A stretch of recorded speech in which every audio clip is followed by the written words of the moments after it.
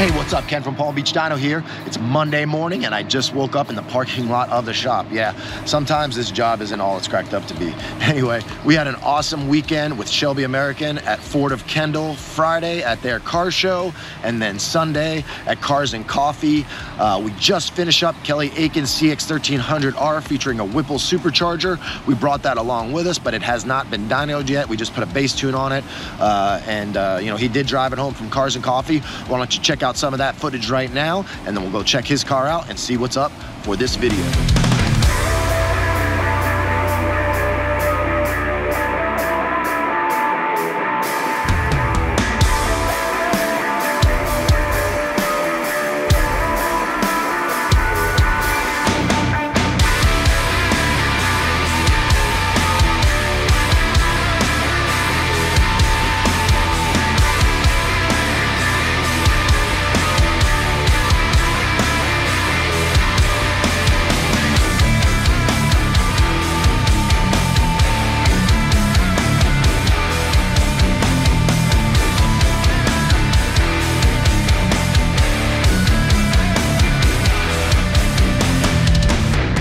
Take a quick look at this thing. It came out awesome. Jeremy was real detailed on all the hoses and how we plumbed the fuel system over here. We're gonna go over this in some more detail later. This is all our super high-end fuel system with an injector dynamics brushless pump controller, their filter, turbo smart regulator. These lines are just temporary for now. We're gonna be redoing all of those with our speed flow crimped fittings. We're just waiting on our machine for that. Anyway, we've got the 3875 pulley. We're gonna see what kind of power we can make with that. Maybe try a 375 on 93 if needed, and then switch over to E85.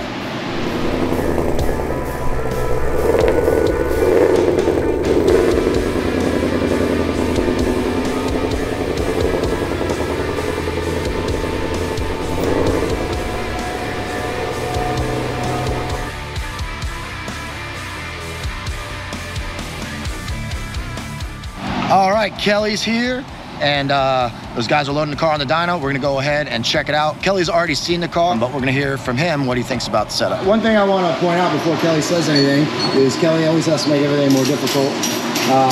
And normally you lower the engine for the Whipple with special motor mounts that Whipple provides. And the biggest reason for that is clearance for the strut tower brace, which is also why the lid looks like this. But Kelly didn't want to run the strut tower brace, and he decided he didn't want to lower the engine either. And we weren't sure that we were going to be able to pull that off, but we were. Jeremy was able to trim that up really nicely. Obviously, the clearances are super tight. We don't know what's going to happen at WAAAAAAAY on the street. Hopefully nothing hits, but for right now we're good. Tell us a little bit more about you know, what you think of this setup. Actually felt great. Everybody online has been saying, I don't know about putting the Whipple on my car now because it can't get to drive right. I don't know all their details, but I've been seeing that lately. Yesterday on the way home from the car show, I talked to Rob, and he said that that's just the base tune. Yeah. They just put the tune in it to drive it to the ship, you know, put it in the trailer, not even to drive it. Yeah. And I drove it home yesterday, and it drove so good. The only thing was the idle was a little bit high, but I mean, that's always, on these big builds, that's always the case. It's never low, it's high. Yeah. And that's something we're chasing a little bit with throttle body stuff, but overall, it's real good. Now, for those of you guys that don't know, I tuned the very first Whipple GT500 at Whipple. That car actually wound up getting shipped here, but it was at Whipple when I remote tuned it, and it's over there, and we're taking it to the track soon. My car has the Whipple. Kelly's car now has the Whipple. Ryan Moran, or Ryan Wright. Oh, yeah. Yeah, Ryan Wright is a remote customer. Ryan Moran. We have one that just finished up, which is the same car in my car. So the point is we're all in on the Whipple stuff. We're still all in on the stock quarter blower stuff. We're all in on GT500. That's the point. We buy all this stuff, we put it on our own cars. Kelly's a very good friend of mine. He decided to have us work on the car, which gives us another great opportunity to touch everything, tune it, fine tune it. And in this case, what we're doing right now is Rob's loading a new 93 tune on it. We've got the base pulley. Now, this thing has a very custom fuel system that we'll talk about in a little bit, and can handle just about any power this motor can do. But for now, we're starting with the very largest pulley, see what boost we make, 93 octane. So let's see what happens. Why don't you guys put in the comments and tell us what you think it's gonna make on 93 octane.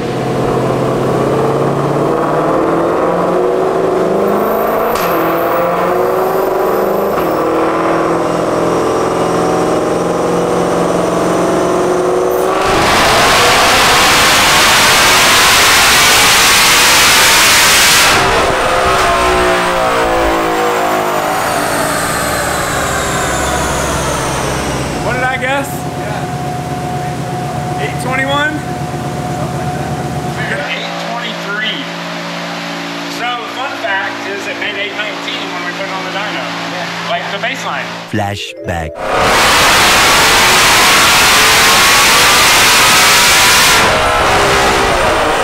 Well, let's put that up. Look at that. Holy cow. What a comparison. That's how you dropped it off. Dude. On E85, of course. But yeah, that's on E85. Kind of like a max effort stock Pulley deal. Right. One thing I mentioned earlier is Kelly's car has basically a prototype beta system that we put together by Injector Dynamics. It's their fuel pump controller. It's been out for a few years in beta. It still is. I use it on my own red car, and Kelly wanted to put it on his car. Now, it's fully adjustable, and the two things that we're going to adjust here is the maximum output of the system, which we probably have turned all the way up. I'm actually going to back that down a little bit, and then we have map, and this is the map in bar as to when it will go full out. So I have that turned all the way down, so it'll be at full power pretty much as soon as it hits 2 bar, which is 14 pounds of boost roughly. And then the max, it doesn't need to go full max in the power rat, so I'm gonna turn that down a little bit. All right, here we go. This is on the 3875 one more time with a couple tune changes.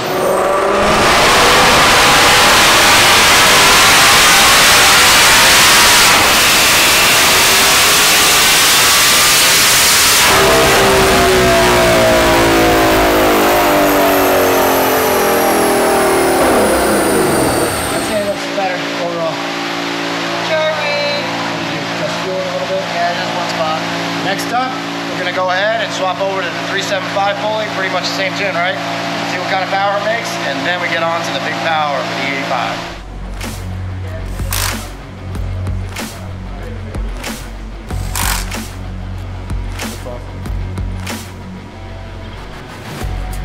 All right, the 375 Pulley's on. Rob's getting it all warmed up. We're gonna make another hit. Hoping to see about 19 pounds on this thing. What's your guess now on the 375? 857. 862. 873. All right, I'm gonna go with 868 on this one. Hey Rob, you want to revise your guess based on that last roll? It's only an 8 inch smaller. Now keep in mind, guys, we're in South Florida. This is our big issue. It's actually been raining on and off all day, and that has a big effect on the kind of power these things can make, even at the same boost number, because for every molecule of water that's in there, it's taking up the space of what, you know, the air.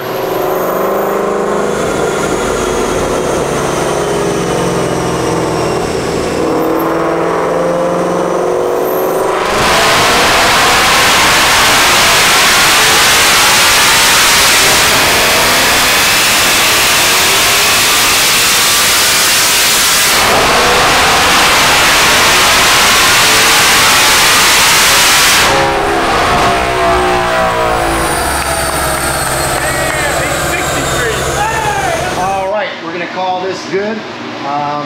It made 18.5 pounds of boost and 863 and 615. Now keep in mind, I think 900 is totally possible on 93 octane. The humidity's through the roof, and on my own personal car, my wife's car Brandy, on our 900 package for the stock blower, we're seeing upwards of 21 pounds. Now here's another thing to look at. We're seeing 18.5 pounds, but are we really? That's right here. 1845. It's already dropped off up there. So now peak power, if you look over here, was at 8,000 roughly. So at 8,000 RPM, right there, we're actually seeing 17.9. It didn't even hit 18. So if you compare that to 21 pounds on the stock blower, yeah, I mean, I think that's pretty good. Yeah. So, and the humidity, I wouldn't be surprised if this thing picked up 20 horsepower with drier air at least. So what we're doing is Jeremy's going to swap the fuel over to E85, and then we're going to get serious with power. Awesome. Real serious.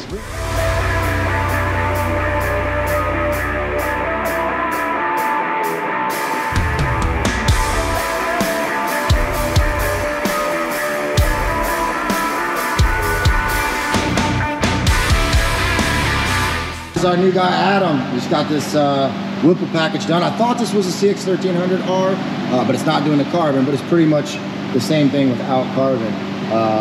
How was it putting this thing together? You know, for those guys that are gonna do the install at home, what do you think? The Whipple install isn't too bad. The fuel system to me was a lot more difficult and time consuming than the Whipple itself. And the headers too, right? And the headers. That's probably the worst part. Yeah, but besides that, it's pretty straightforward. Very cool. Whipple makes a really awesome kit. Like I said, this one's got our fuel system. Well, actually, let's see. That's a 4 fuel system, the 3.8 liter Whipple, Cook's long tubes, full exhaust. Pretty much, I guess we would call this the X1300 package. Those aren't getting serialized. Only the CX cars are. But this is pretty much the same thing power-wise. This will be heading to the dyno sometime next week, probably. All right, they got the fuel swaps. Right now, we're keeping the what? 375 Pulley on, so we're basically just seeing the gains from the 85, right? That's all it is. All right, so what's it gonna make? We made what? 928. Okay, but what did it make? Oh, 863. 868, 863? Yes. So 928 just for the 85. Yeah. 951. All right, I'm gonna go with 934 and 950. Let's see your guess in the comments. Rob's gonna get it warmed up. While he's getting it warmed up, I wanna see what you guys think it's gonna make.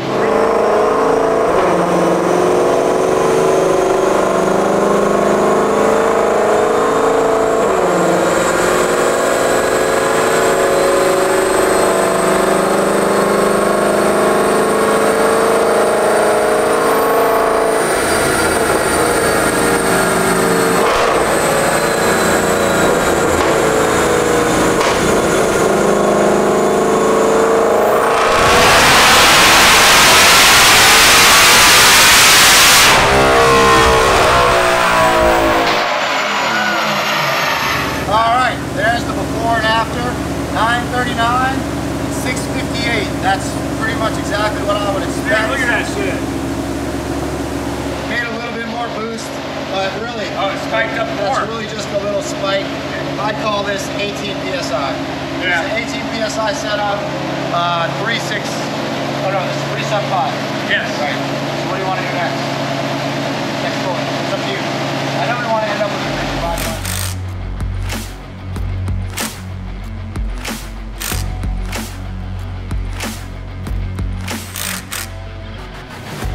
Jeremy got the 325 Pulley swapped over. What is it going to make? All of it? No, come on, make a guess. Any guess? 1050. All right, 1050. 1088. 1091. Go 1030. 1063. 1150. I'm going big.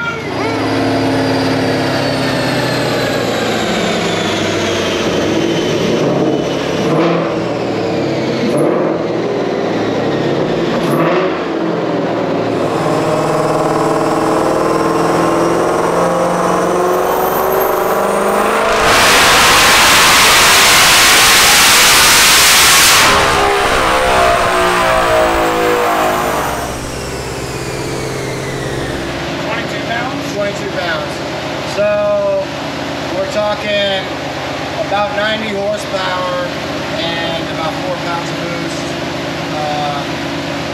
It's not too bad. It's a little bit over 20 per PSI. Yeah. I think it's possible to walk through the holding back. Right. I mean, it seems a little bit low, right? Yeah, a little low. Yeah, definitely gets to breathe. All right, I was feeling real off in my guessing, but really after we analyze the numbers, it's starting to make sense. So let's look at it. We got 1037 and 750, and this is Kelly's car. But one thing to remember is Kelly has stock manifolds and this is a stock blower. I'm thinking in terms of my car, which was 1187 and 802 on the same exact pulley. Like physically, it's the same pulley. Right. I only have 1325. In fact, this is 3 different cars, all with the same exact pulley on it. Now, this is not scientific whatsoever. We're just kind of inferring some results here. And some of these cars may not have different air and different timing curves, slightly different, coolant temps, or not coolant temps, but air temps, that the timing curve might have been slightly different. But let's ignore all that. Right here, you're talking about a little bit less than 60 horsepower, which I heard 80 horsepower on the port, so that's not too far off. And then, but the headers is obviously the bigger game, possibly. 1033 to 1115. So what is that? 80 to 90. Yeah. And that almost seems impossible that it's headers. What do you guys think? I would think 50 to 60. Yeah. Didn't you do some header testing? I did, but it was like 50 or something. I'd have to go watch my YouTube video to know. Actually, there's more. We do so many cars here. I forgot about Ryan Moran's car, who is another Whipple car we did, but was set up exactly like my car, which had the headers and the race port. Kelly's car here is the green car, non-port, no headers. Ryan's tune was done after mine, so things were cleaned up a little bit better. So he made a little bit more power and we ran it out, but you can see Ryan's and mine were almost identical and Kelly is way down here. So, no, I mean, you know. Way down here. A few moments later. All right, Kelly decided to go with the 3.0 Pulley to try to make up for the port and the headers. What do you think? 1091. 1017.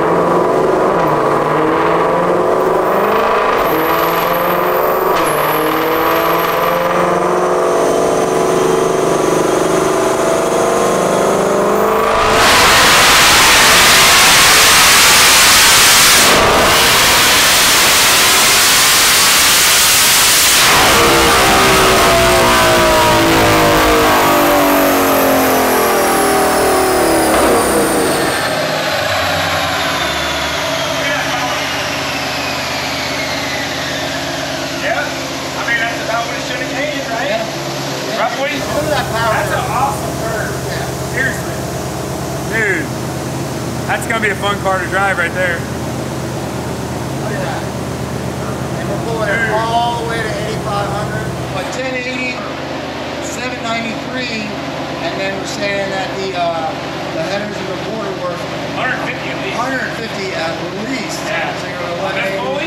Yeah, so you're, For sure. Yeah, so you're at mid-12s on this, and that's about what we made on the other cars. So that's a great comparison and to know what it's worth. That's the ultimate power curve for a high-powered street car too. All right, guys.